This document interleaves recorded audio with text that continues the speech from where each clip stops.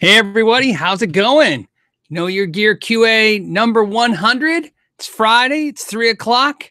There's already 150 you're waiting. That's awesome. Actually, I already knew you're waiting. I was reading all the comments and actually highlighting them. And 100 episodes, and I still have barely remembered to mute this thing when the show starts. I get it like 90% of the time. Anyways, okay, so it's not ironic, but it is ironic that it's the 100th episode, and I have so much stuff. This is the most stuff I've ever had to cover on a show, and I've already pinned a ton of great questions, so I'm trying to decide why, people join us, what to talk about first. I think what I want to do is jump right into questions because there's some good questions. Okay, so I know you guys are asking questions right now, but there was a couple when you guys were chatting before the show started. I was actually listening to Guitar Geek and Cheddar Kung Pao's live show, and while I was listening to that, I was reading your guys' questions, and there was one that really stuck out, and I want to talk about it. Two, actually. So one was Lefty Mike. I'm assuming he's left-handed. Anyways, Lefty Mike, Phil, do you think the binding on the neck of a guitar affects the feel and playability on the guitar, or is it purely cosmetic? No, I do think it affects the way the guitar feels. I mean, not every guitar. Can you buy a guitar with binding and without binding and it feel the same? Absolutely. But generally speaking, for me, some of the things I like about binding is it's kind of smooth. I mean, you know what I mean? It has a nice feel over the edge. I prefer it sometimes, just overall. I like the feel of it. Binding is a strange thing. I don't love the way it looks. I just like the way it feels. It always feels kind of smooth. It doesn't feel the same as wood, obviously. And also another thing that's nice about binding is, generally speaking, your fret sprout is less because the binding won't constrict in when the neck shrinks in and the frets kind of don't and they stick out. We call it fret sprout. The binding kind of holds it all in, but in some extreme cases, the binding will crack and stuff. But no, I like it for that. The other question that I loved was Flying Hawaiian says, "Hey Phil, I have a Strat and a 65 Princeton reverb. What overdrive would you recommend for a round 4?" He's talking about volume 4 on the amp for an apartment. And I like the question because I play a Strat and I have the 68 Princeton. And I'll just tell you a couple pedals that I use and why I like them. I like the 68 by Lawrence Petros Designs. That's probably my favorite. My second favorite is probably the Wampler Tumnus. And third favorite is the Timmy. And I think of the three, the Timmy is the least expensive, but it's been a while. You know what I mean? I'm looking at my Timmy right now. It's been a while since I bought the Timmy. I think I paid $100 for it back in the day. They're probably more than that now, but it's definitely the least of the three. Those are three great ones to definitely check out. I don't know what kind of music you're listening to and playing, but with that combination, I would think those pedals would be very complimentary, unless you're playing death metal. So you never know. And then you also put, you're thinking about subscribing to Pedal Genie. This is the same person, by the way, Flying Hawaiian. And that was another part I liked. It says, the main worry is the Princeton doesn't have a gain knob. So basically, if you guys don't know what he's talking about Pedal Genie. Pedal Genie is you rent pedals. So what happens is you subscribe to it. You put like your 10 pedals you'd like to have from the list of pedals they have. And basically, if they have whatever, they pick the one they have in stock and they send it to you, and then you get to check it out. And then as soon as you're done with it, you send it back. It has like labeled return boxes, and then they send you another one off your list. So you basically get, and I think you get like 4 a month, something like that. I've never worked it out. I've never tried it, but I will say this, Flying Hawaiian, if you're thinking about doing Pedal Genie, I would love for you to reach back out to the show, because I'd like to know anyone who's ever reviewed that. I thought about checking it out myself, but I do know this. I asked Lawrence about it and asked him if he reached out to them to carry his pedals so that people could try like Lawrence Petros pedals, and he said he never got a response. So if Flying Hawaiian, you reach out to them, let them know you want LPD pedals there, not because Lawrence is my friend, but because it makes sense that they should get these small pedal guys on Pedal Genie, because those are the pedals you're never going to get a chance to check out. Who's going to be able to check out his pedals when he makes them one by one by hand? So something to think about there. And then another one is, I'm going to just go off the last name. Dolan said, just got engaged. If you think guitars are overpriced, what's the deal with jewelry? I love that, because this is a funny story. About 2 years ago, I made a video that I'd never put out on YouTube. And what I did is I bought a Gibson from a store. It's one of the Gibsons I bought. And my wife had bought some jewelry, right? And what I did was I went to a pawn shop and I asked them, like, the same week. So I bought the guitar, she bought the jewelry, and I asked them what they would give us for each one. And they almost would give us nothing for the jewelry. And I was like, this is gonna be the greatest video. What holds more value, a guitar or jewelry? And here's what happened. 3 different pawn shops. No one will allow me, give me permission to use the footage I took of them talking. So you know, I can't ever show the footage because I don't have permission to, but I can tell you this, all 3 pawn shops, it was like a $1,500 guitar, and it was like a probably $1,200 piece of jewelry. And the jewelry, they want to give us like $150, and the guitar, they were willing to give us like $600. Big difference in holding value in that situation. Okay. Let's see. Okay, where are we going? There's 500 of us, and there's a lot of you guys putting questions. As you know, Blake says, congratulations for the 100th episode. Also, if you guys noticed this week, the big deal, which we talked about last week, is 200,000 subscribers. Seems like a pretty big milestone for a channel. There's a lot of exciting stuff that goes with that. Are we going to do anything exciting today on the show? Yeah, of course. We're going to give some stuff away. Nothing super exciting, but something hopefully super fun. And also, I got to tell you what happened last week that is crazy. Last week, somebody asked me the question, if I could get any Solar guitar, which one would I get? And I said, oh, obviously the yellow one. And interesting enough, a couple of you, including my friend Eric, reached out and said, hey, you can borrow mine to review it. And I would have done that if it wasn't the fact that Ola England reached out to me as well and sent me that orange one. Where am I at? I can't see it on my screen. That guy right there. Look at that. That looks like a tangerine orange Solar guitar. It's because it is. Now, here's what's funny about that. I know I said I would have picked yellow, but when I was looking on the website, that metallic tangerine, it looks kind of red. It's blood. It's called blood tangerine, right? Blood orange, like blood. No, I think it's called blood tangerine, but it's like a blood orange. It's reddish orange. It's beautiful. Gonna ruin this already. I'm going to tell you right now. I'm doing the review, a video about next week. I love the guitar. Now, here's why I'm okay with definitely saying that. One, I don't want to like kind of ruin the review. There's going to be more to the review than just me saying what I think of it. But I will tell you this. I already kind of familiar with the guitars because I used to sell Washburns, and I even sold the Ola England Washburn for, and I remember liking it. I just remember not being a big fan of the flat black. And so this is great. It's light. It plays great. But it was just mostly, it's just a huge thank you to Ola for reaching out and saying, hey, let's get your viewers to see this guitar. So that was just really, really great. And they also made sure we had it by this Friday. So less than a week. It came from Spain. So that's awesome. If you got, and you know what? I should check the label. I'm just pretty sure it came from Spain. I know he's not from Spain, but I think that's where the guitars get shipped from. So, well, anyways, that was pretty exciting. So, you know, that's a pretty crazy, amazing thing to happen. So thank you to Ola and to you guys. All right. We got questions, but what else do we want to do? Let's see. Okay, I'm going to do this one. Bucky Mari. Bucky Mari, sure. You guys, it's like reading license plates when you're traveling.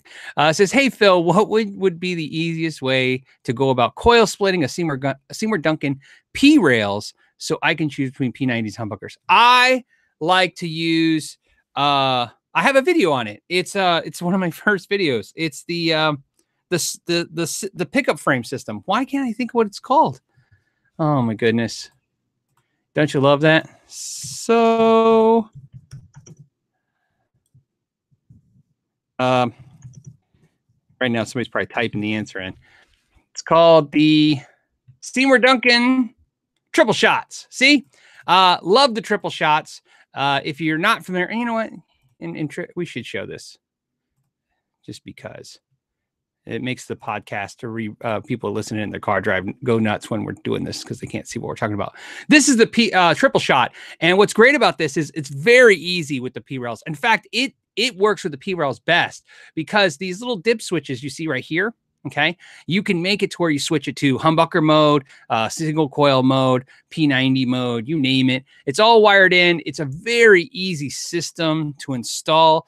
$35 is for 2 of them. So, you know, hold on. Sorry, guys. I'm still going to have to drink water. Anyways, so $35 for 2 of them is pretty good, and you can wire it up pretty easy.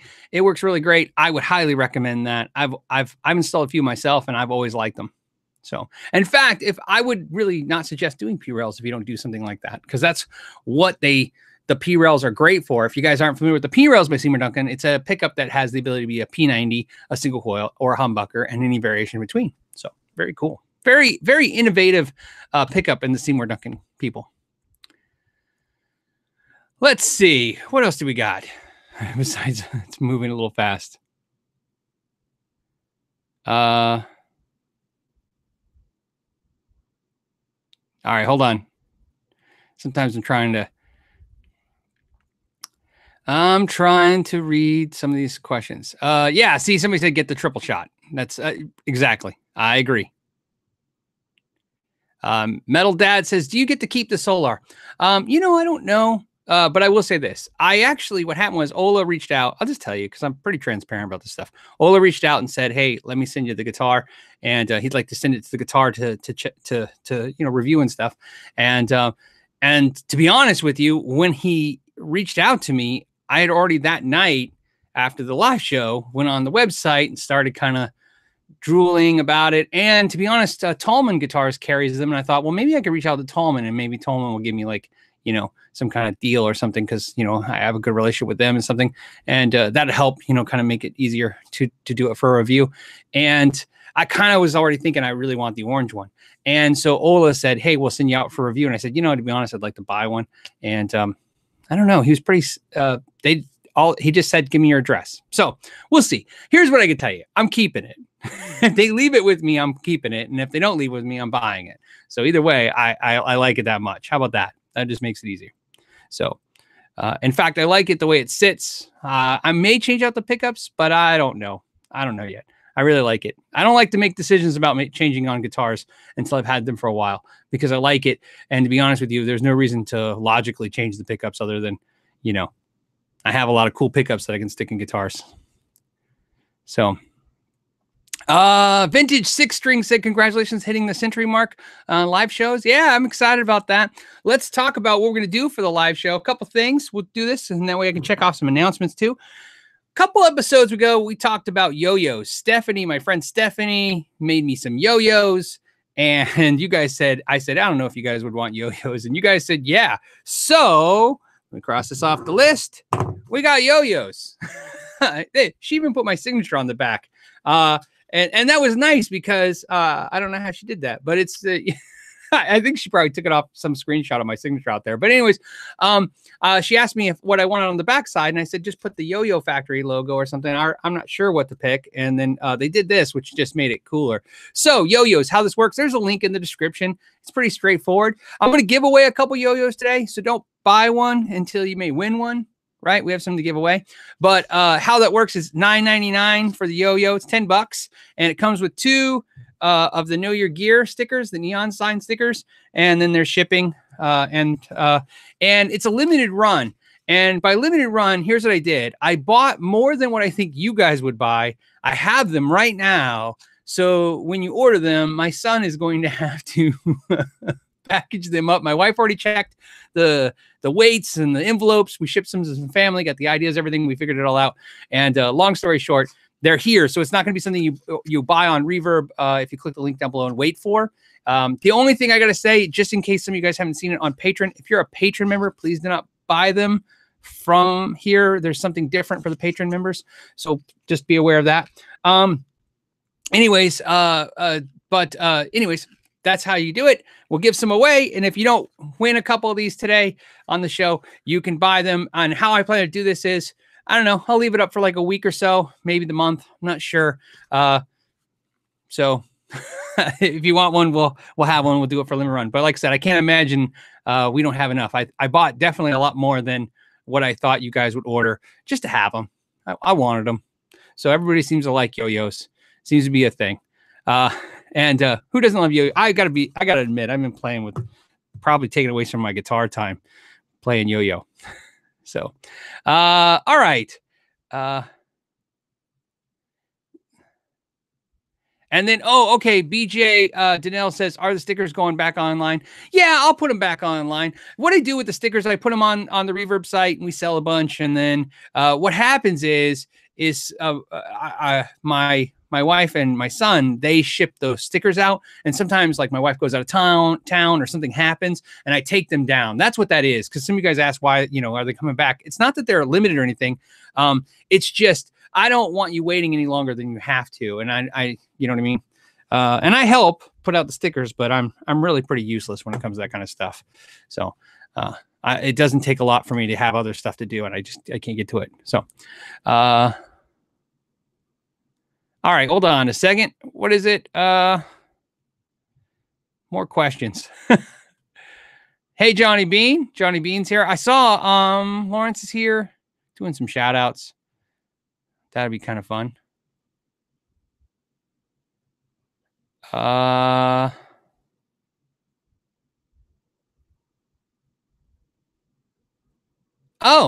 that's cool. BJ Danil says, did you know that your Guitar Sage is interested in doing a collaboration video with you?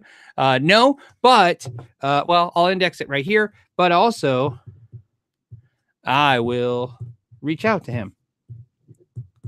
I like that channel a lot. He's like another channel that came in my feeds and I've been watching him for a while. So yeah, I'll definitely reach out. That would be fun. I like doing stuff like that. The other announcement, I'm going to try to do some announcements. I know there's some questions penned and stuff. Like I said, I promise to get to everything. We talked about the Ola signature guitar, which I'm very excited about. We talked about yo-yos. We talked about 100 episodes and 200,000 subscribers.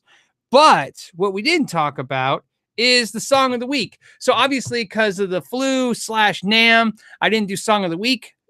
Some of you guys asked about that. I'm going to tell you what the song of the week is. It's already in the link in the description. It's I did Neil Young. And it's out on the weekend because that's a great song. If you guys don't know it, I'm trying to pick stuff that's kind of fun. A little bring some of us older fans, bring it back in. Some of the younger fans, introduce it to them. But it's Justin Guitar teaching it, and I liked his version of how he taught it. And so the link is to his video on how to play it. And then, of course, like all of you, hopefully, that are doing this with me, I will learn it this week, like we've learned the other two songs. And I always, what I do, so you guys know, as soon as I get the song down to some degree, I put a video clip on Instagram to show you guys that I learned the song. And plus, it's really for me, so I can look back at the end of this year when I look back and go, those are all the songs I learned, and a little video thing of me doing it so I can remember. Something to do this year. If you guys can't tell between the thing I did with Larry, the thing I did with Melissa on the Sharpen My Axe, and of course this stuff with the lesson, things, trying to make the channel, that was like kind of the New Year's resolution, to make the channel more music based. Maybe, take our love of gear and make sure that we always remember that it's also about music, and gear is fun, but it's not the only thing. There's more to do with your time in life than buy some pedals. Although I'm sure some of the pedal guys would disagree with me. And I'm not gonna lie, I'd be hard pressed if I didn't just to admit that I'm obviously buying pedals too. Stephanie, hey Stephanie. Stephanie said, hey Phil, yeah, yo-yos. By the way, Stephanie, I'll put a link because I'll index it right now. Stephanie was in a Rob Chapman's video because she made Rob Chapman a yo-yo, and I just realized she's making us all yo-yos. Not, what does that mean? No, just we're all yo-yos. Anyways, I'll put a link to that video. It was a great video. It was his NAMM sum up video, and she's in it doing some cool yo-yo tricks, which is cool. So just something to make you guys feel like something to aspire to, because it's she's an amazing yo-yo. Is that a yo-yoist? Is there a yo-yoist? Oh, she's gonna have to correct me, right? I don't know. If I'm a guitarist and there's bassists and they're not drummers, yo-yoers. So somehow that bit doesn't seem funny, but I'd like to know the answer. Sean, hey Sean Tubbs. If you guys don't know Sean Tubbs' channel, you guys are sorely not treating yourself. Sean is one of the most amazing guitar players out there. He's a great channel. And so Sean says, hey, digging the Sharpen My Axe stuff. Thanks, buddy. Yeah, I have a bunch of them coming out, and I'm trying to kind of expand them. The one I did with Melissa was great. It was a long process. I said it, I think in the video, it took 2 months to do it. That's true. It took 2 months. That video, it's so funny how videos work. The video with Melissa took 2 months to actually get it all done. Took almost 12 hours of editing, right? Because it was just, it was 2 6-hour days of editing because she had made so much great footage. And then, of course, you know, I had to do my cut-ins and stuff. But also, to be honest with you, I've been working on that video since June of last year, is when I met Melissa. And so you guys know, I want to talk about that. Melissa's on my list too, the Sharpen My Axe. A couple things that are interesting, some questions I thought on that Sharpen My Axe that were great questions, and I want to answer them. First was, a lot of people asked, does she get to keep all that stuff? Absolutely. Look at all the work she did. She deserves it. Obviously, if she would have got that stuff given to her and she would have fixed up her guitar, that would have been a cool prize. But to be honest with you, she had to do all this work. She had to, it was not a free, it was not free stuff. She had to agree to video her progress and put herself out there. You never know what kind of a beating you're going to get on the internet. So those companies stepped up and let her have that stuff, which is great. I'm very thankful that Graphtech and Stu Mack did that. And I'm thankful that Jamstack also sponsored the video. That was really cool of Jamstack. By the way, we're not done with Jamstack yet. If you guys saw that video, you saw there was a cool $250 Bluetooth amp from Jamstack. We're giving that away today for the 100th episode. And 200,000 subscribers. So that's one of the things we're going to give away. So we'll get to that. And but the other question that I thought was interesting was somebody asked, obviously, did she keep that stuff? But also, what was the other question? Got sidetracked. They were asking, how did she get picked? That was the question. And I thought I would tell you guys because I love stories like this. She got picked for that video because she sent me, she didn't even send a request for Sharpen My Axe. She sent me just a simple picture of her polishing the frets on her guitar. And she said in the email, she sent the picture and she said, thank you for the videos. I learned to polish the frets on my guitar and I'm learning to fix my guitar slowly. And so I responded in kind to the email with, if you'd like to learn more, I have an idea. And I kind of just tossed it out to see what she said. And she responded with, sure. And I said, okay. So she was crazy enough to do this video. So I thank Melissa again for that. That was awesome. Okay. So I know some of you guys did some of those. Hold on a second. Questions. I don't want to miss the super chats either because those get pinned over here. Bruce just did a super chat for no reason. Thanks, Bruce. I appreciate it. So did Dagger. It's like Dagger G Blue. Am I saying that right? It looks like Dagger Blue, but there's an extra G in there. And then BK also did it too. Thanks, guys. That's really cool of you guys.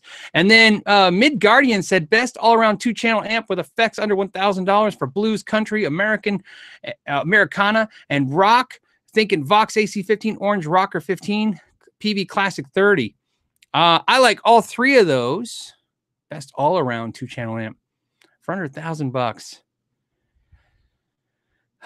You know what's sad is I hate these kind of questions. I'm glad you asked it, but I'm always hate them because I'm like, it's always tough to pick these amps because I like all three of those amps, but for some reason I would pick the PV Classic 30. I've always liked the PV Classic 30s, and that's just based on what you said, your choices.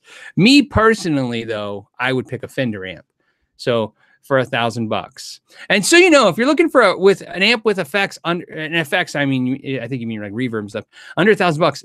You know what? I was really impressed with the NAMM show with the Bass Breaker 30, the 30-watt amp that Fender put out. Something really cool to check out in that. So it's hard to recommend an amp I haven't really thoroughly played, but I liked all the other Bass Breakers other than there's some shortcomings each one had, but it looks like they really fixed that this time with the 30-watt.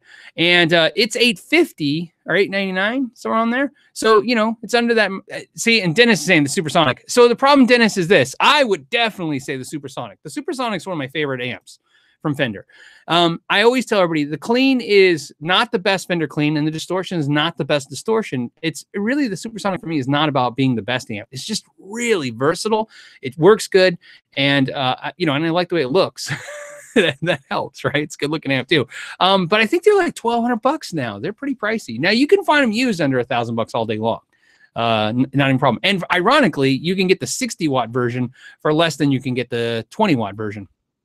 And I have mixed feelings about that. I like the 20-watt or 22-watt versions clean better than the 60 watts clean. But I like having the vintage 30 and the 60-watt. That's what I have in my my Supersonic 22 right now. I took out their Eminence designed Fender speaker, and I have a vintage 30 in there. I just like the vintage 30 with that amp. Sounds good. It's not too dark, and it has takes, you know, has good distortion. It's sort of crunchy and not fizzy. I lost. It's funny, every time I change screens, they keep taking away my community. I have a little screen that keeps all my chats. Jim Browning did a super chat for no reason. I really appreciate that, guys. Thank you. But if you have a question or anything, you can always ask that too. Krang89. He says, how did you get super glue paint off the guitar, off the paint? So what he's asking me is, on the Sharpen My Axe with Tyler Larson's Paul Reed Smith, where he got super glue on the front of the guitar, removed it, and then that video I said I wouldn't tell you guys how I did that. That's actually not true, that I won't tell you guys. I just didn't know how to make a video that wasn't dangerous. Like, I don't want to give you a piece of information and then you guys get it wrong. So you know what? I will. I'll tell you what I'll do. As you guys seen, I'm pretty crazy. Like on the Sharpen Axe with Melissa, I just took a neck and started gluing, super gluing the nut in, trying to break it out to simulate what her problem was going to be. You know what? That's probably a cool idea. I don't know why, but it would be a cool idea on a video. Maybe I'll put some super glue on a guitar. You know, I have some guitars downstairs in the shop that are like, I don't want to say junker guitars, but they're guitars, obviously, like, you know, they're just bodies and parts and stuff. And maybe I can, you know, show you guys by doing that. And maybe make the video thorough enough to where I feel that by doing it, I'm not arming you with just enough information that you can probably damage your guitar. So there's a lot of techniques on how to remove super glue off the finish, but the one I've used in the past many times over worked. And that's why when Tyler was like, hey, I got super glue on my guitar, because he sent me an email when he sent me the guitar and said, I got super glue on it. I'm sure there's nothing you can do. And I'm like, actually, I've done that before many times, so I can take it off. Hey, Sean Brooks says he put the guitar in the microwave for 30 seconds on high. Yeah, I don't recommend you do that at all. At all. That's crazy. You know, it's fun. Yeah, it's funny. It's not a crazy hard. It's not that the technique's hard. It's really, so you guys know, I'm just using like absinthe. I'm using like nail polish remover to do it. There's just a certain way you can do it to make sure you don't damage the finish on a guitar. So that's what I'm saying. And I'm not even sure that it would actually have. That's why I want to. Here's what I want to do, so you guys know, and then we'll go to the next subject. I'm not going to do a video just to show you guys. I'll see if I can ruin the finish on the guitar. That's the best way. I feel like I've done some videos in the past, if you guys notice, where I purposely try to do things to instruments so that you can feel confident with how far you can go. You know, that was the whole thing with Melissa. She told me she was deathly afraid of doing soldering, which is why I wanted to do the video, because I know that some other people are afraid of soldering irons. You know what I mean? And, you know, what's a better way to show somebody how to do something than to execute it? So on the finish, I'm not really concerned with showing you guys how to do the finish. I'm concerned with where's the safety point where you can damage it. And I've actually never pushed it. I've never tried to damage a guitar doing the method. So what I'm saying is I'll do the video and then I'll try and damage the guitar, you know, the body, and see, so you guys can see how far do you go. It's kind of like when I did the Sharpen My Axe with the broken neck. I put a lot of pressure on my Gibson neck, and a lot of you guys freaked out. And trust me, I was freaked out too when I made the video. But I did that because, again, I figured, you know, this is the best way to illustrate, you know, something is to do it. It's always a great idea to show people what horrible thing or good thing can happen if you do it. WS said, what happened to the Crimson Guitar Kit guitar? It's right behind me. It's right there. The beer caster, it's right there. It's so there you go.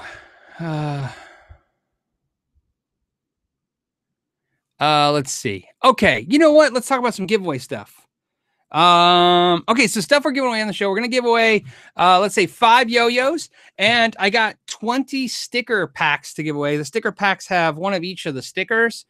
These are pretty easy for me. You know, you can just put them in an envelope and mail them out to you guys. So the sticker packs are going to be pretty fun. Here's how that works. All I want you to do is, and it won't be collecting your email addresses or doing any funky stuff, no selling it to a third party or nothing wacky. Just go ahead, and if you guys are interested, email to askknowyourgear, and the subject is stickers.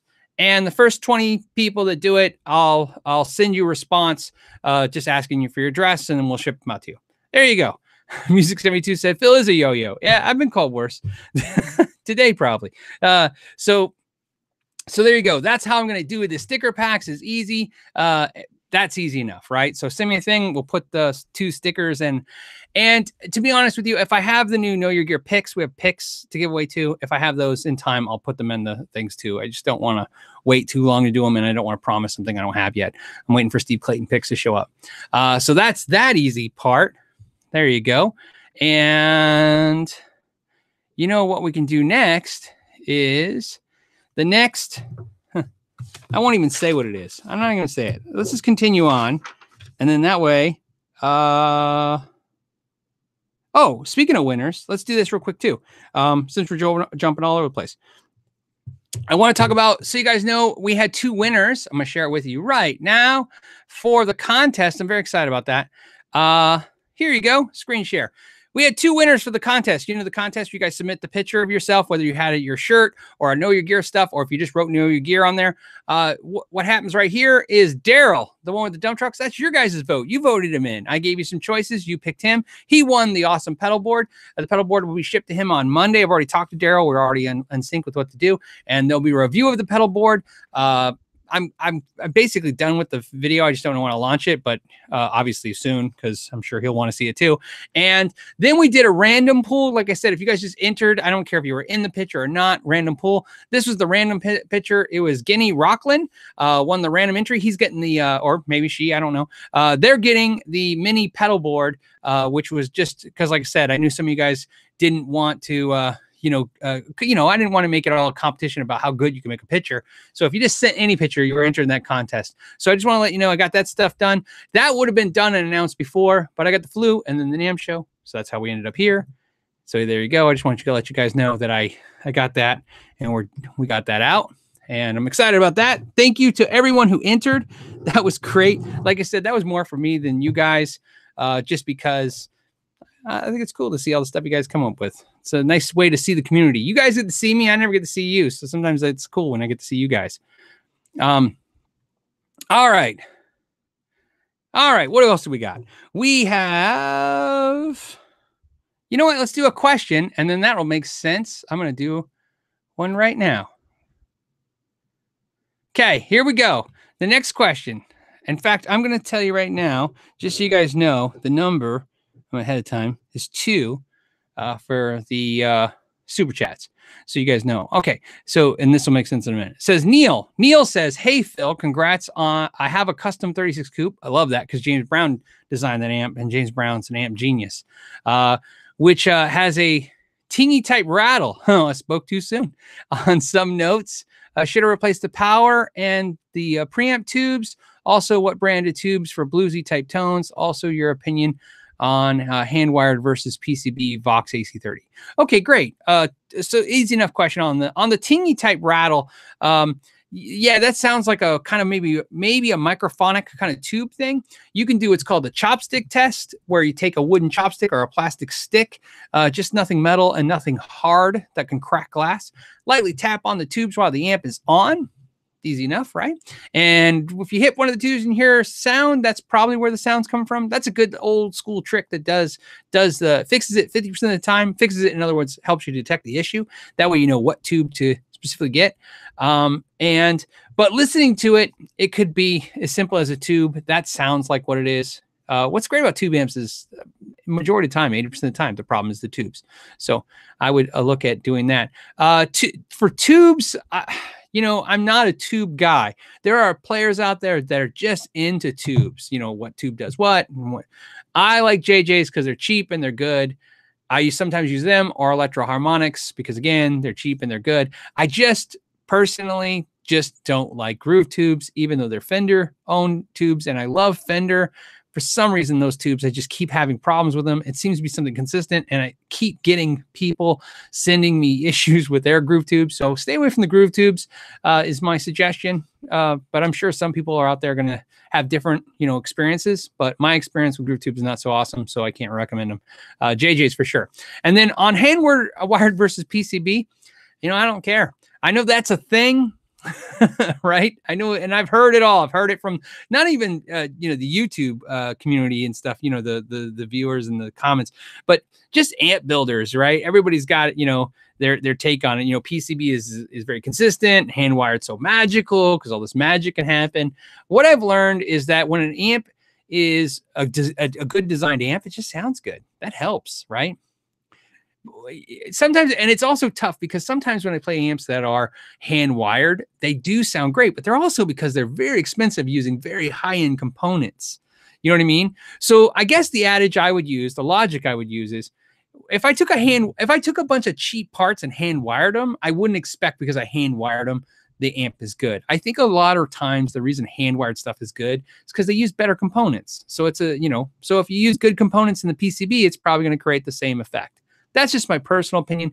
But the main reason I say that for myself is I have a ton of amps and some are hand wired and some are PCB, and I have no allegiance to any of them.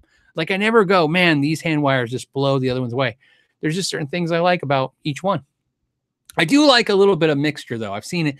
A good example is my Archon's a little bit of mix of both. It's not a hand-wired amp, but it's not a PCB board kind of slapped together, and something a mix, and that's a good amp. So think about that one. But the reason I said 2 earlier was Neil. Neil, you won a yo-yo. I'm going to pick 5 people for questions. I'll take 2 super chats, but you already have to be super chats already locked. So don't super chat me right now because you want a yo-yo. I already picked the 2. But however, the next 3 questions I picked, they're not super chats. We'll give yo-yos too. So Neil, super easy, man. If you could just send me an email to askknowyourgear and send me just let me know that you're Neil, and I'll send you out your yo-yo. The next question is going to be, you know what? I'm going to do it. It's Dagger G Blue said, yes, you said it correct. It's Dagger G Blue. Man, you know what? You just want a yo-yo. That so that's how it works. Dagger G Blue, same thing, man. Send me an email to askknowyourgear. Put in the comments question from the show, or just question as subject so I know what I'm looking at, and give me your address and I'll send you out a yo-yo. Says, I was trying to ask about the olive green Strat. I love it. And could we please get a closer look at it? Yeah. Did I never do a review of that? Oh, you know what? Maybe I can't. Oh, there it is. I was going to say, ta-da! It is stock in every way, except for the fact that I changed the pickguard to black. And I did a review of a guitar like this. Hold on a second. Let me put it in this rack over here. Ta-da! There we go. All right. And that's probably why I never reviewed that one, because I reviewed one that was olive green that had 3 single coils, and it was great. And then when I ordered mine, I decided to do humbuckers, but I love that guitar. Yeah, I love it too. Olive green, just kind of cool. It's out there. It's different. It's not the flashy look, subdued. So I'm glad you got one too and you like it. And then SG Flying V says, EVH US Signature Wolfgang, EVH Shark thoughts. I like the EVH Signature Wolfgangs. They're great. Some of the best guitars I've ever played, for sure. Some of the best sounding guitars I've ever played. Kind of pricey, but that's what American guitars are. And I have a Signature Wolfgang made in Mexico. I like it. That's what I ended up doing for myself, was that price point. Really kind of want to get one of those Japanese ones. Remember when they did the EVH specials made in Japan? I had one for a short time. It was very short-lived. And I should have kept it, and the reason I got rid of it is when they switched to the EVH made Mexico line, they offered more colors, and I was like, oh, I should get a fancier color. And, sometimes woulda, coulda. But stainless steel frets on those. If you get the EVH specials made in Japan, they have stainless steel frets. They're really good. So there you go. The EVH Shark, I don't know. I'm not very excited about it because I think you got to be more of an Eddie Van Halen fan than I am to appreciate this Shark. Plus, stuff like that's weird to me because, like, I understand what they're replicating, but to me, I know he took a drill and he like chopped out that section and it's all hacked out. But in the replica they made, it's all painted in there. Maybe that's cooler. I don't know. You know what? If you're an EVH fan, Eddie Van Halen fan, a diehard one, put in the comments. Let me know. Is that cool? Right?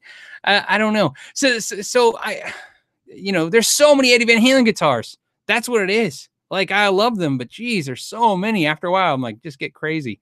RJ Van says, I have a made in Japan EVH special and it's great. Yeah, they're some of the best ones, especially for the money, even though they keep going up every couple months. When you go online, look, you can see them less and less, and they're going for a little bit more each time.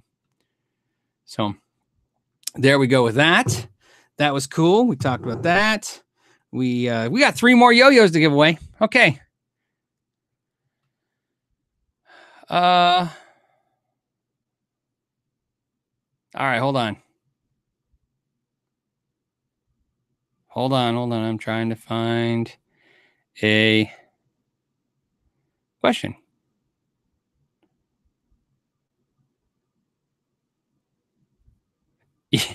Yeah, Dennis. Okay, this ties in. And Dennis, I'm going to count it. So Dennis Briat. You know who I'm talking about, Dennis. Go ahead and send me askknowyourgear@gmail.com. Go ahead and send me question winner, Dennis, and then I'll send you a yo-yo. So that's 3 we've given. And anyways, and it said he said EVH said he ruined that guitar by cutting out that section.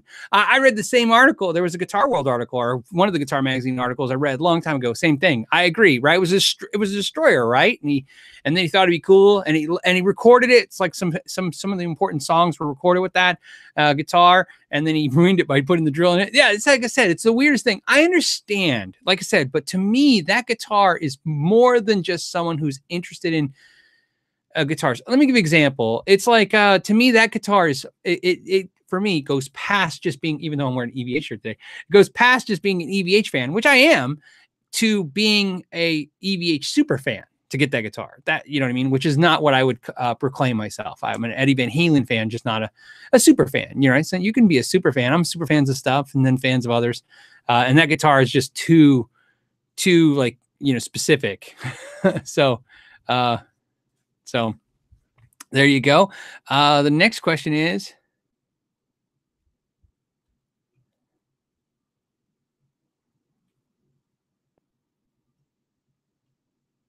let's see. Hold on. I know I hate it when I go quiet.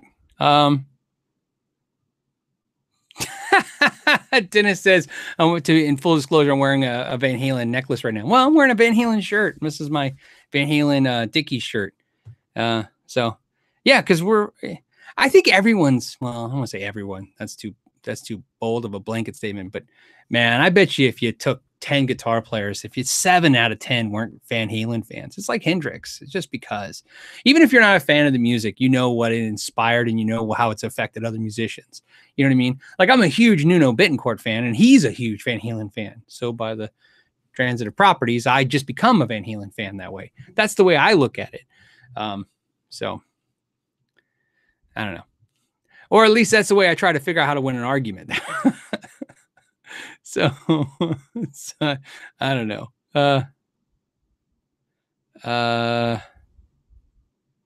Okay. Hold on a second. Hold on. My computer sending me stuff. All right. Where we go? We need some more questions. Okay. Frank and the fam. Yeah, you're a yo-yo winner. So Frank and the fam, send me Ask Know Your Gear, Frank and the fam.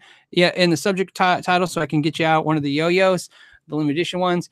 And it says, hey buddy, quick question. Would you change out the tuning machines on an 07 Fender Deluxe player Stratocaster to locking tuners? The answer is yes, I would do that because I use locking tuners on 99% of my guitars because, and I've said this before, a lot of people think locking tuners is about stability and tuning.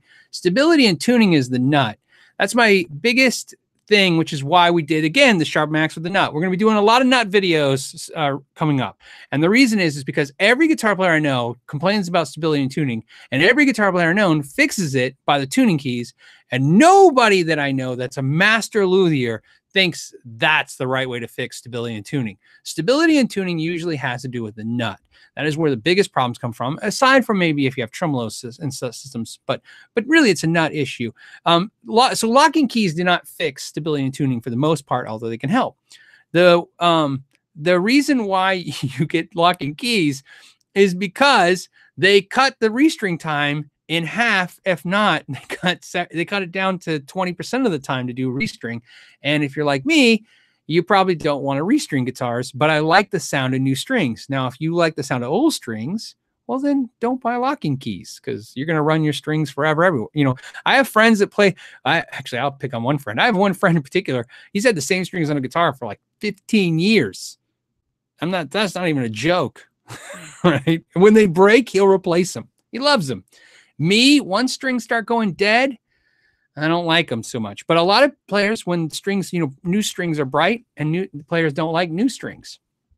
So, something to think about. But I would replace them. Sure, why not? They're relatively inexpensive, comparatively speaking, and there's something that if you install in the guitar, you can retrofit back out. That was another segue. That's a good segue into the Sharp Max with Melissa too. Another question that came up was, why would you put $150 tuning keys on a guitar she paid $100 for? I don't know the answer to that. Everybody's got to come to their own decisions when it comes to their money and why they make the decisions they make. I can only tell you something to think about. The tuning keys that were added to Melissa's guitar, the pickups that were added to Melissa's guitar, and the saddles that were added to Melissa's guitar, all can be removed. And if she bought a left-handed American Strat today, all those things could come off that guitar, be put on the American Strat, upgrade that American Strat. She could put all the old components back on the guitar. The only thing that's not going to come back off is the nut. And actually, she could swap that out too. I just don't think I wouldn't do that, because it's just not worth the time that you spend. And so that's the whole point. I like to look at parts when it comes to upgrading guitars. If you keep the old parts, you can always swap them back out.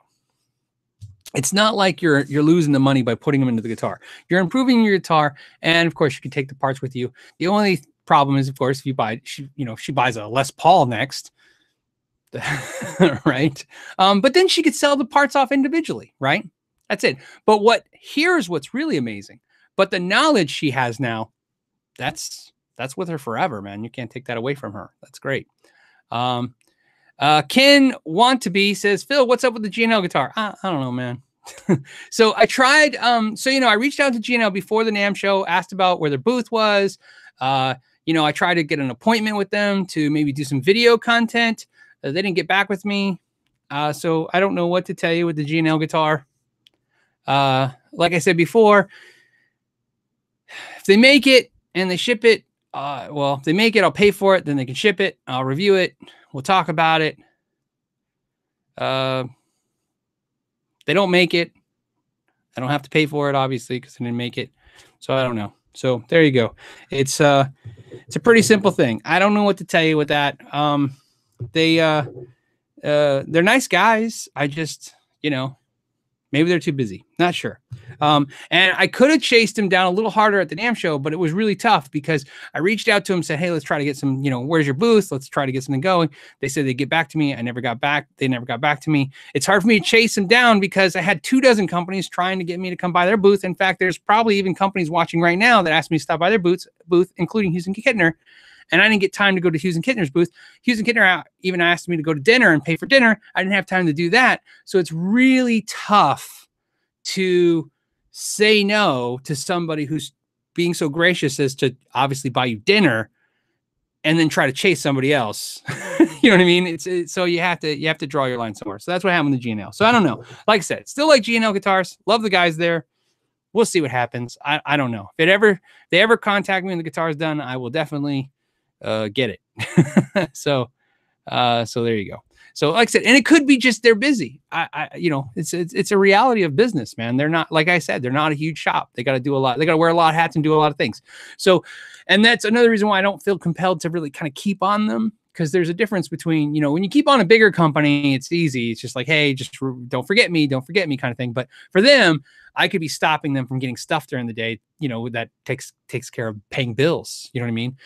You know, obviously helping them do stuff on this channel is good marketing, but marketing only matters if, you know, you're getting product out there and stuff. So we'll see.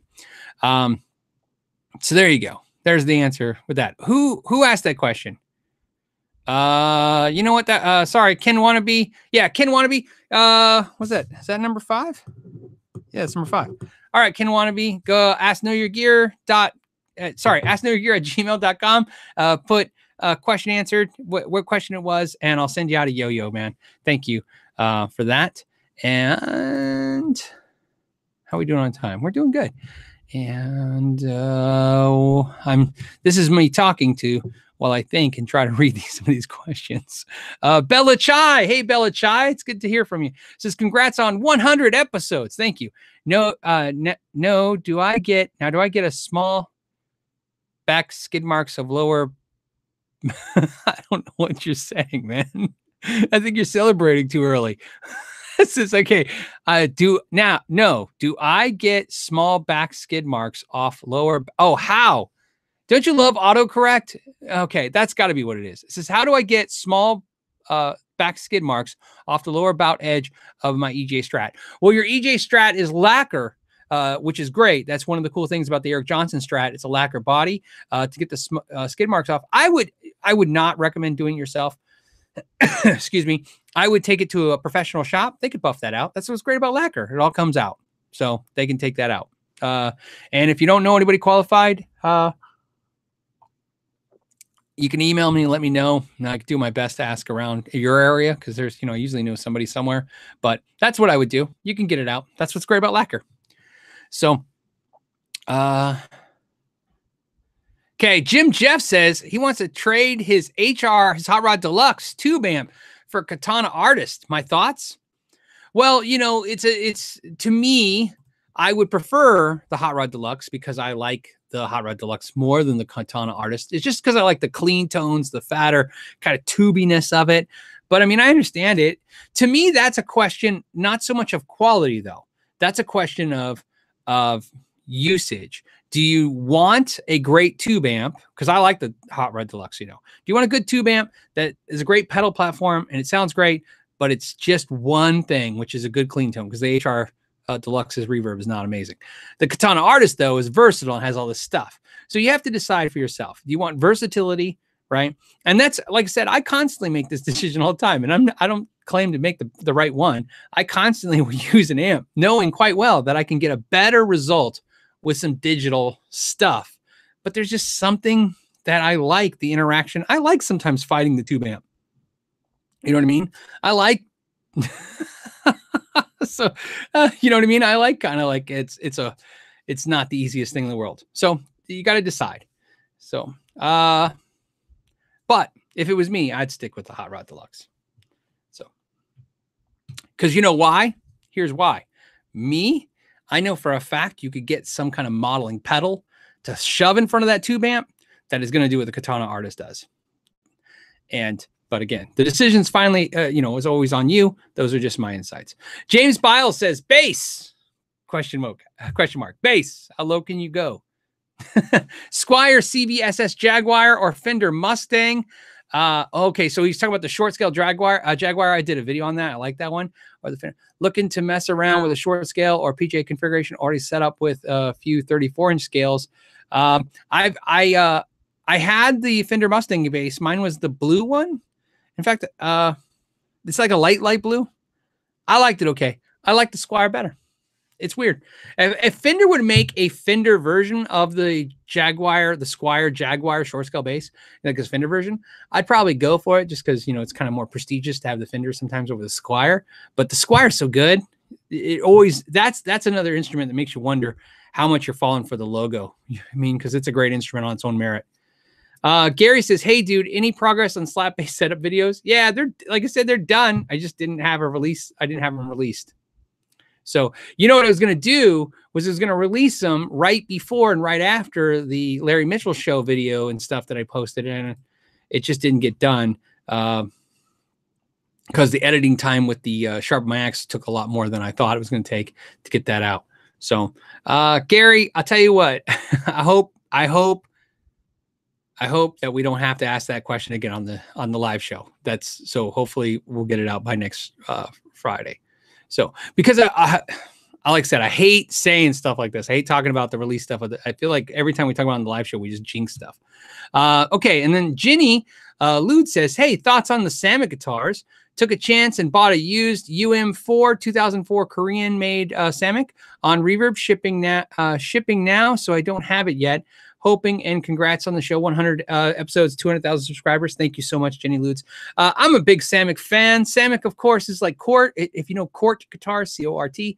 Cort and Samick pretty much built, 70% of all the guitars that we like that are imported.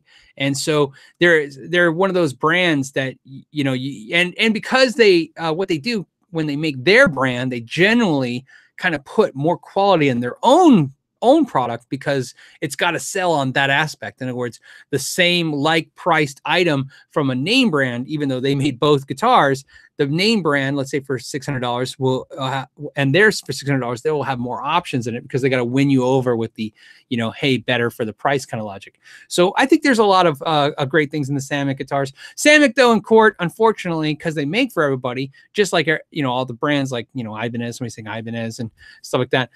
They have duds out there too. I'm not specifically familiar with that model, but I definitely loved all of the made in Korea Samick stuff back in the day. I always felt like it was really good stuff. And I don't remember them making a whole lot of low end stuff that was out of that factory when they did that. So, Hero Glop. Somebody, yeah, that's great. Hero Glop says, "Hey Phil, have you ever built a speaker cabinet? Maybe a Sharp My Cab?" No, but Stu Mac liked the video. This week's video with Melissa. They said that was really interesting. They never thought to do a video like that, and they asked me if I would do a Sharpen My Amp, where we build an amp. Or something like that. They didn't really specifically say it like that. And I like to always say yes first and then figure it out. So that's what I did. So we won't be building a speaker cabinet. We'll be building an amp. So yeah, I have an amp coming that we'll build. So I'm going to building a project amp. And then what I thought I would do after I build it is maybe get somebody like Lawrence to mod it and then show you guys the mods that somebody like him could come up for the amp or something like that. So, yeah, there you go. There's the idea. And that amp, of course, is a combo amp, so it'll have a speaker cabinet because it's an amp and cabinet. So, David says, "Hey Phil, you mentioned the bass breaker line of amps. Any issues on the 07? He's talking about 7-watt bass breaker. Yeah, I had the 7-watt bass breaker. I loved the way it sounded, but mine hummed, and I got rid of it for that reason. The hum wasn't like defective; it's something in the amp. And I've been told by others that they have it too, but I've been told by a few every once in a while say they don't have that issue. But it hummed. It was a weird hum. It's like that transformer humming, and it was." So some people don't mind it. Some people did. My whole point, though, the thing about a 7-watt amp, a little amp like that, was I was playing it really quiet. And so really quiet, I thought the amp was humming louder than I wanted it to be. So there you go. Yeah, Matt says, "Hey, that's an amazing idea." Yeah, like I said, I can tell you right now, with everything I do, it's always, "Hey, you want to do this?" And I always say yes. And then we try and figure it out. So, okay, where's my list at? Okay. So this is on a downer. But it's something to mention if you guys don't know. Jim Dunlop passed away yesterday. This just really sucks. He was very influential to a lot of our guitar players. He's great. I have a video that I did, and it's I'll put a link.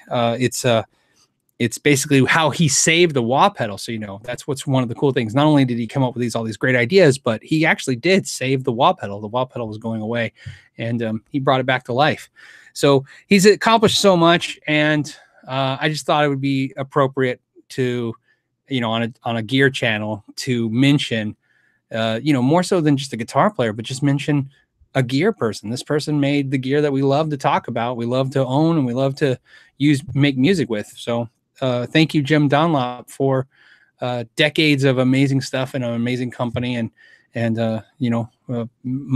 hopefully much success to Jim Dunlop and the Dunlop companies in the future. And so just thought I'd mention that. And what else do we have? Yep. Pete's Blues said, rest in peace, Jim. I agree. Like I said, just, it's always a downer, but okay. Jeff Harper says, what should you look for in a practice amp? Tube versus solid state. What should you look for? Okay. I don't think it's that complicated. It feels like more a complicated question than it is. To me, an amplifier is just like a guitar. You pick it up and it feels and sounds musical, or it doesn't. There are so many guitars, and here's why I use this. I don't look at everything like it needs to be magic. Everybody's like, oh, this amp's magical, or this guitar is the most amazing thing ever. I look at the opposite ways. I always think it's weird when they're not even good at all. You pick up some instruments and some amps, you plug into them, just everything is shrill and just nothing feels right. And you know what I mean? So when a tube amp or solid state amp, it doesn't matter to me. If it sounds good, it is good, is definitely, that is how easy that is. There's just something about some of the solid state amps that are harsh that a lot of us don't love, but there's something about tube amps that some people don't love. So it's as simple as plug into it. If you like it, it's right. Don't worry about the rest, right? The only physical thing that matters is how much it costs, because that dictates, if you don't have enough money, you're kind of in the right. It's not an option for you. If you get $300 and a $700 amp, it's just not an option. But here's the point. The point is, don't worry about how they built the amp. That's what goes back to that hand wired versus kind of PC boards. The reason why, when I did the video with Larry Mitchell, was, which is funny, because if you guys know, I'm not really a big Axe Effects person, right? But I love, and that's part of the, hopefully with the videos too, we talk about, not everything on the videos, especially all the videos I make, are my personality or my thoughts. They're just observations or things I think are interesting that all this guitar players should talk about or maybe know about. I think it's fun. Larry Mitchell and those guys, and watching all these musicians use these modeling systems, it's not really going to make it to where I use a modeling system. It's not something I still feel connected with that way. I love them. Don't get me wrong. They're pretty cool, but I'm not going to use one. I'm still going to be my Princeton amp. It's just going to be that way for me for a long time. But they're the proof that that is as musical as what I love. And so that's what it is. Find the thing that you love making music on and make music on it. That's as simple as that. And that's why a lot of people, when you suggest something to me, and I like hearing your suggestions, when somebody's like, hey, you should get a Kemper, you should do this. It's not that it's digital and I don't like digital. I'm happy with what I have. I plug in, like I said, when you can plug into a little 110-inch speaker, one channel amp, and find joy. I don't know how to make it more complicated than that for myself. Although I will say this, Larry gave me a much better appreciation for my Helix. I've been using my Helix all week, obviously, because he gave me, and I'll be doing the review of that. But remember I tell you guys, I wasn't sure how to kind of form that review. Larry helped me because he gave me the piece of advice I needed. That I was stuck, and him being kind of a guru of modeling systems, because that's what he tours with and uses all the time, he gave me a suggestion, and not a technical suggestion, back to kind of the emotional state. He gave me some musical advice. Again, musical equipment is to make music. That is how you have to think about it. Do you make music on it? Do you love making music on it? Does it make you inspired to make music? That's as simple as it is.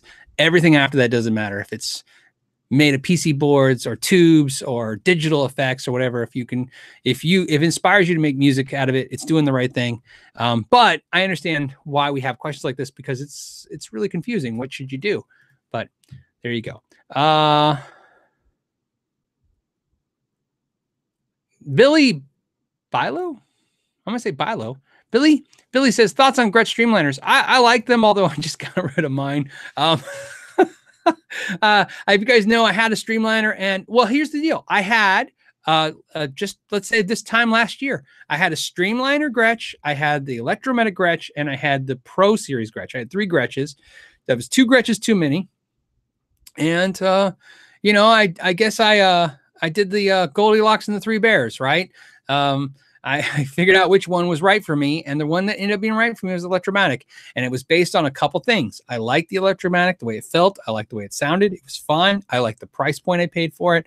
I don't feel like that was a lot of money invested into it. The Pro was really nice, but I feel like that was a lot of money invested in a guitar that was just kind of getting a lot of dust.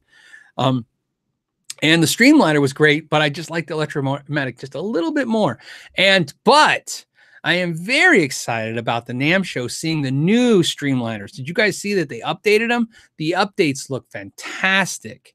I would love to check out the new Streamliners. I think anything I had, every critique I had about the old Streamliners, which wasn't very many, they flat out improved.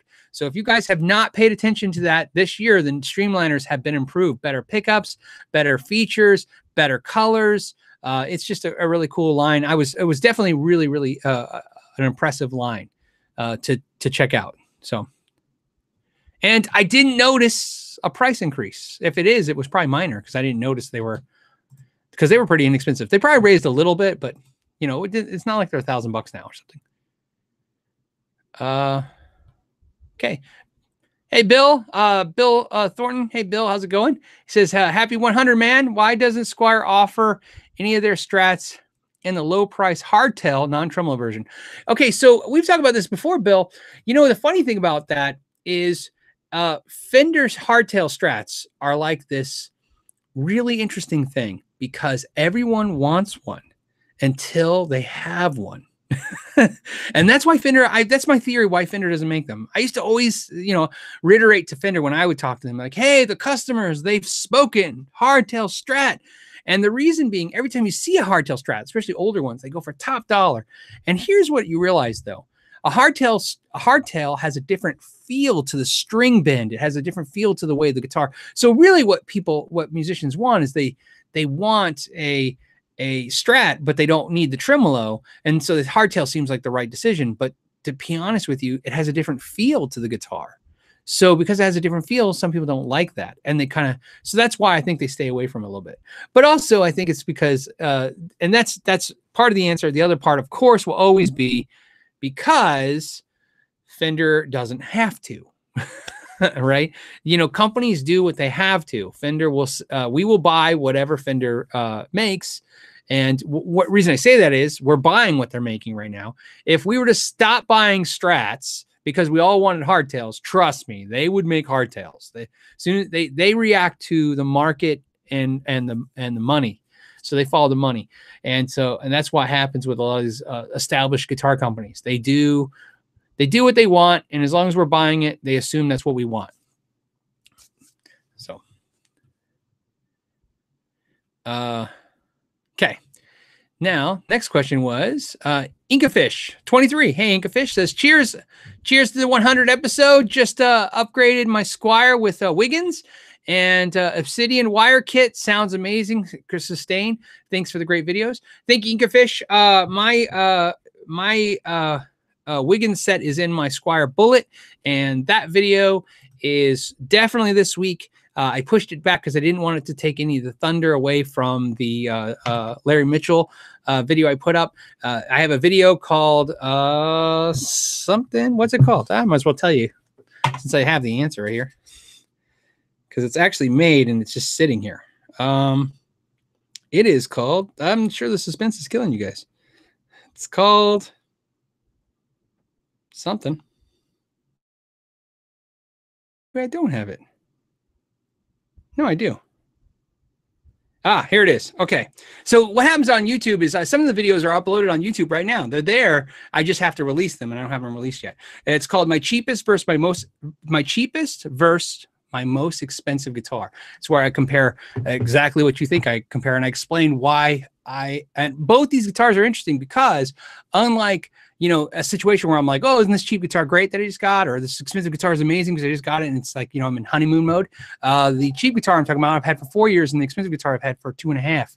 So these are guitars I've had for a while. And that really means something because if you guys have been watching the channel, you guys know not everything sticks around here. Right? Sometimes the stuff goes, you know, I think I love it. It's kind of, my wife called it honeymoon mode. the guitars, you know, right? A friend will ask me, wait, what do you think of that new Strat? I go, I love it. My wife goes, remember, he's still in honeymoon mode.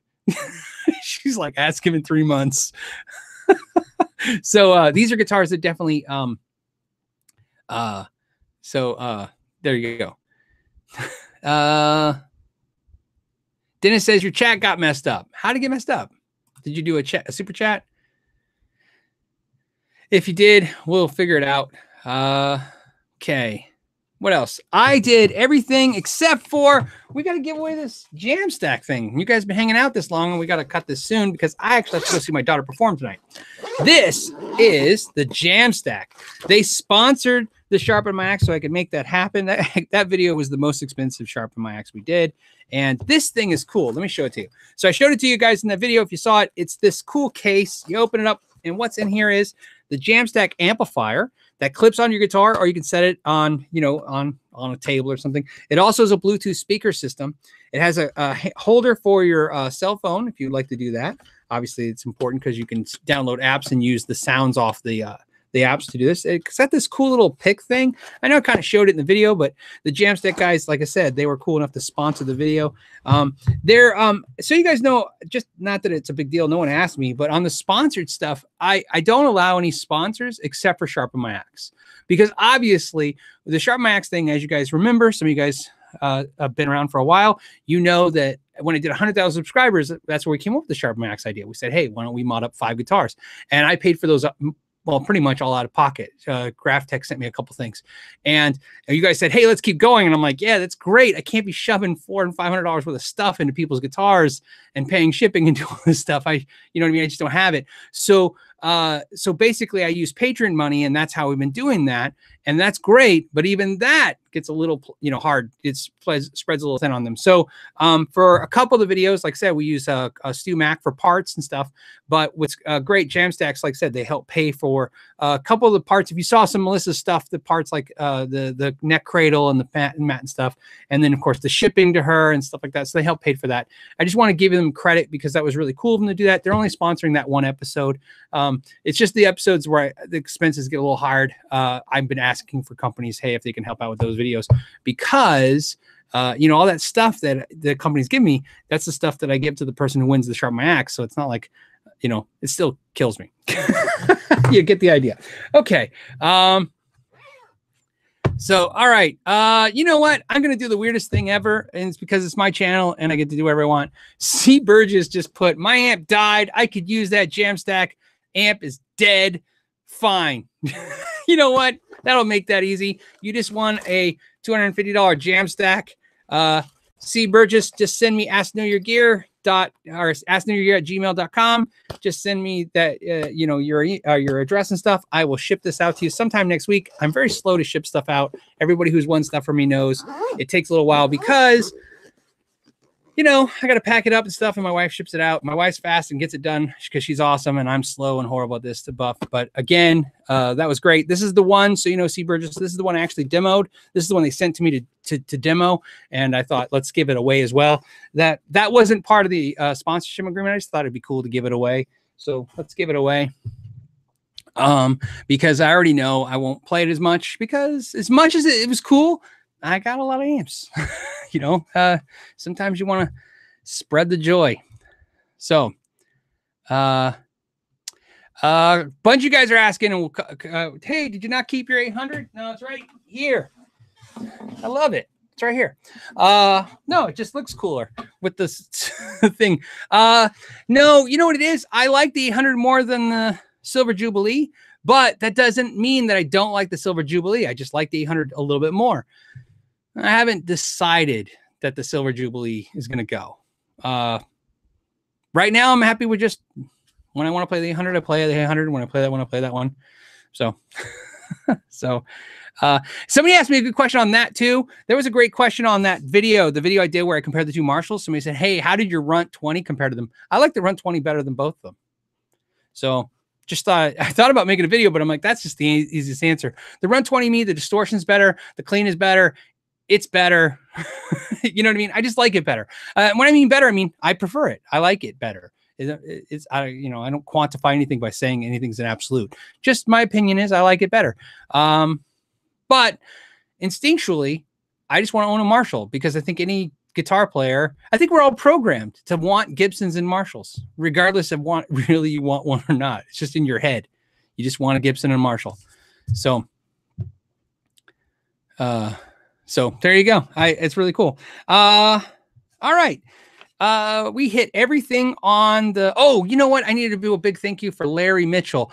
Larry wanted me to thank all of you because when we did the video with the live show, he was great to let me do the live show with him. Those of you who, of course, supporting, but a lot of you guys, I guess, went to his iTunes account, went to his website and downloaded his music, became fans of Larry Mitchell. As you guys know, he's an amazing guitar player. And he just wanted me to tell you guys, thank you so much. I'll put a link in this video. So if you guys want to check out his music, please check it out. He's one of the best guitar players out there. And he's the nicest guy in the world. So, I mean, that's just a great combination to have. You know what I mean? That you don't always see. So I just wanted to say that because, like I said, he asked me to thank you guys. We did all the winners. We discussed everything I think we want to talk about. Let's make sure there's not a super chat I missed because that would be, I don't want to miss anybody. Adrian Smith just did a super chat for no reason. Thanks, Adrian. I appreciate that. It was really nice of you. So and then because you did that, let's find one question out there. Yeah, see, hey, oh, this is not the question. It's just HK says, yep, Gibson Marshall, yummy. Yeah, you know what it is? It's just, there'll always be Gibson Marshall out there. So, and then BJ Donnell says, when are we getting Know Your Gear music swag? Know Your Gear music win swag. So I'm sure you're talking about the fact that I have a shirt that says gear is win, and Tyler Larson has a gear is win. I made him a shirt, and I have one, and never. It's just not. It's not something we'll ever do. Unless Tyler wants to do it. I don't know. But I made it for him. It would be up to him if he wanted to do something like that. Although I will tell you this, because Tyler's pretty cool when it comes to this kind of stuff. So I don't want to put him, I don't like to push people into a corner at all. Okay. So just letting you out there. Maybe I should ask him this privately instead of publicly. But anyways, maybe I'll reach out to him. If he was willing to do it, if you guys, for those of you that would be willing to have a gear is win, like the music is win gear, Know Your Gear mismatch shirt, mashup shirt. I think it'd be cool. I'm sure Tyler would like, if he did it, we could donate all the proceeds, the money to a charity. Cause obviously he does a lot of that stuff. He does actually guitars for vets. He does guitar for vets too. So, in fact, Tyler Larson has a guitar stand that goes on the side of an amp. And I'm pretty sure 100% of everything when you buy those with the Music is Win logo, 100% of that goes to guitars for vets. So, so obviously he uses that charity as well. So maybe that's something we can think about. I don't know. Like I said, I'll reach out to him personally and see if he's interested in something like that. And if you guys want to do that, maybe we can raise some money for a charity. That's always cool. And then you know what? We'll end on that note. Something else I want to say. Thank you. Big thank you to Melissa about. Melissa did this really cool thing, by the way, to say thank you for working with the video with me and of course me sending their videos and getting this orchestrated. Melissa made a $50 donation to the Alice Cooper Solid Rock Solid Teen Foundation in my name. So that was really cool.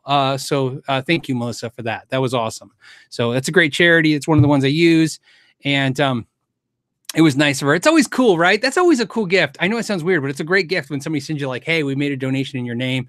Just, I don't know. It's just kind of cool. So there you go. And Hanner Gunn said, did you miss this? Did I miss what? Hanner, hold on before I go. I don't see. I don't know what you meant. So, but we'll figure it out, Hanner. If there's something I missed, I'll scoop it for next week.